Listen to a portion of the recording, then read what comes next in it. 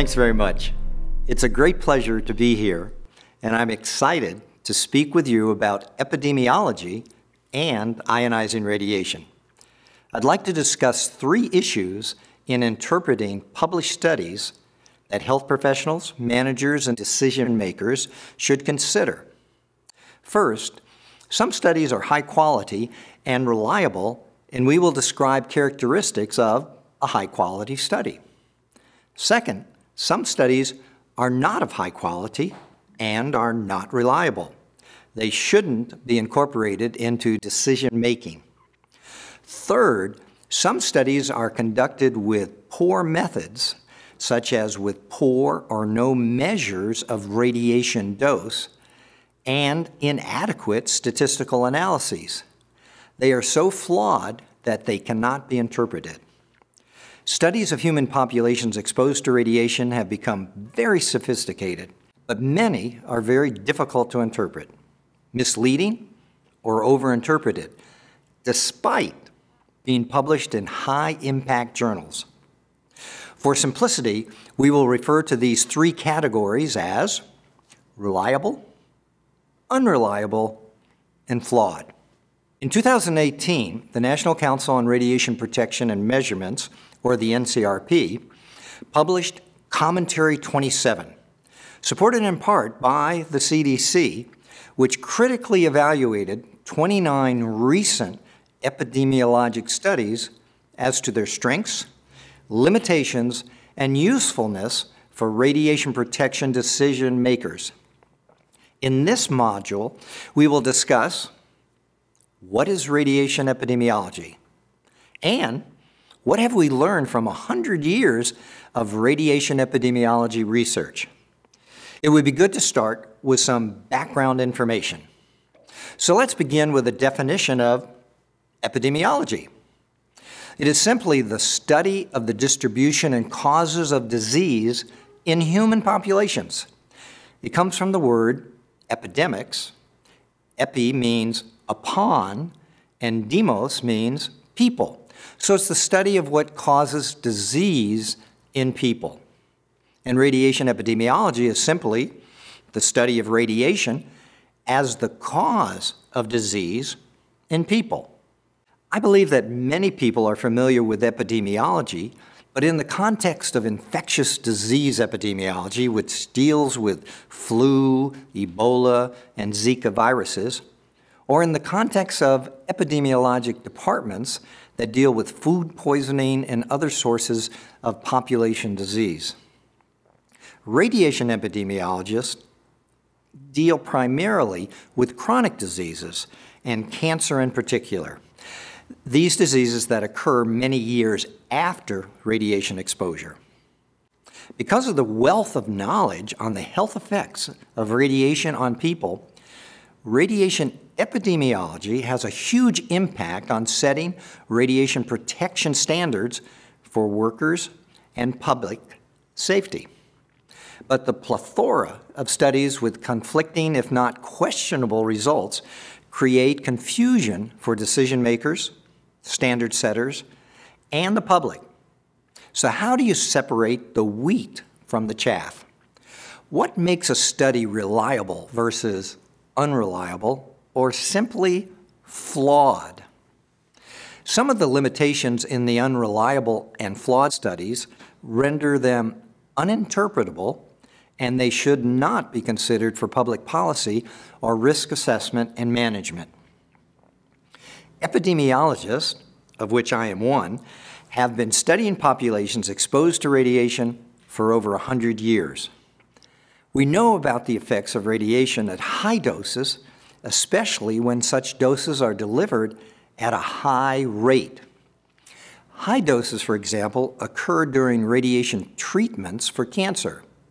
And high dose rates usually refer to exposures that occur in less than a second or perhaps as much as an hour.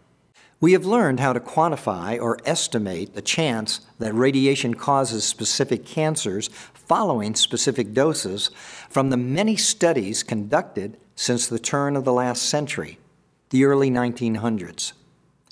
These studies begin with the early radiologist who developed skin carcinomas and leukemia, the radium dial painters who developed bone cancer, the Japanese atomic bomb survivors in 1945, the children who were treated for benign conditions such as enlarged tonsils, who later developed thyroid cancer, the underground miners who breathed radon and its decay products and developed lung cancer many years later, the nuclear energy and nuclear weapons workers who are still being studied, the children living near Chernobyl after the accident who drank milk contaminated with radioactive iodine and developed thyroid cancer at a high rate, the cancer survivors who developed second cancers later in life,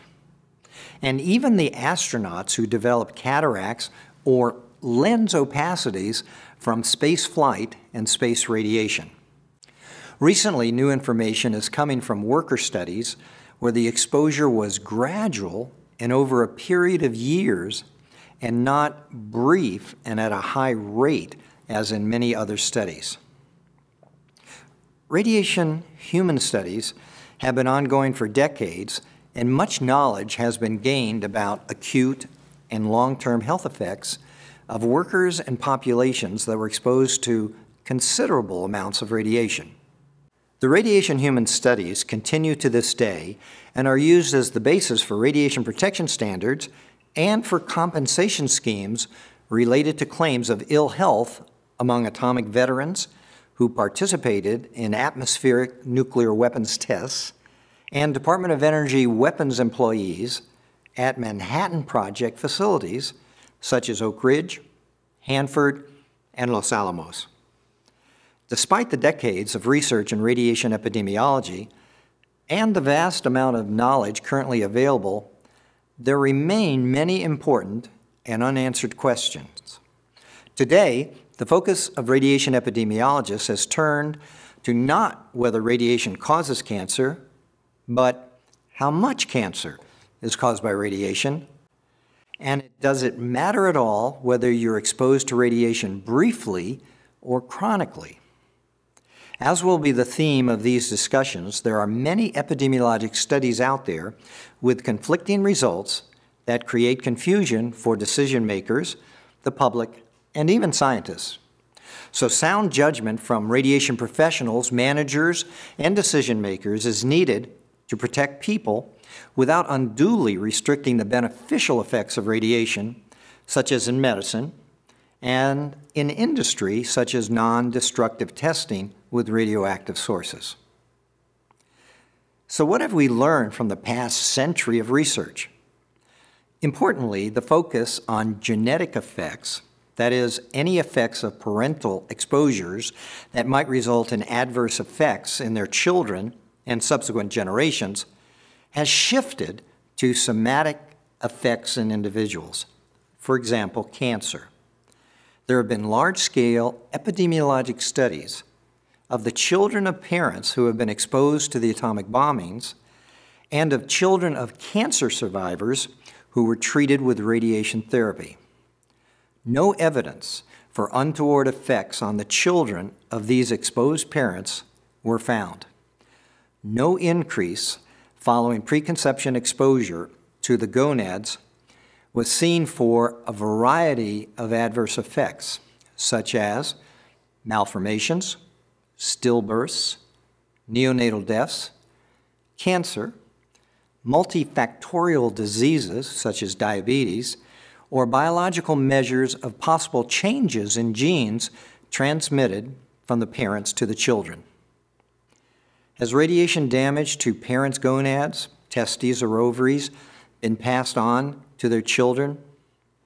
There hasn't been any evidence in humans, although there is evidence in studies of mice. Now, we have switched concern to the individual to, what about me? Understandably, we were very concerned about our kids, and it's now about the individual. Here's what else we've learned. You can get exposed once in your life and your risk of cancer or your chance of developing a cancer remains for your entire life. And a one-time exposure of sufficient dose is all that's needed. The young are more susceptible to developing cancer following exposure than the old, but there are a few notable exceptions. Another somewhat surprising finding from the study of atomic bomb survivors is that exposure during pregnancy to the fetus or embryo does not carry a greater risk of developing cancer than exposure to a young child under the age of 6 years. In fact, prenatal exposures may carry a lower cancer risk than exposures after birth to the young child. Women are more susceptible than men, mainly because the breast and the ovaries are highly susceptible to radiation-induced cancer, whereas the testes and prostate are highly insensitive. One cancer site of current interest is the lung, where women, based on the atomic bomb survivor study, appear to have a much higher risk than men following radiation. This is important to NASA in their guidelines for space exploration, and it limits the time women can spend in space. But the evidence is conflicting and based on only one study, albeit of very high quality. Risk of developing cancer later in life, again, the probability that cancer might occur, differs by organ or tissue. The bone marrow is very sensitive and leukemia might develop. The rectum and other tissues are very insensitive, and cancer risk rarely, if ever, is elevated following exposure. Perhaps surprisingly, some sites have not been convincingly or consistently linked to radiation exposure. Cancer of the cervix, the prostate, the pancreas, chronic lymphocytic leukemia, malignant melanoma, and Hodgkin's lymphoma, for example, despite 100 years of epidemiologic studies. An interesting biological question is why this might be so.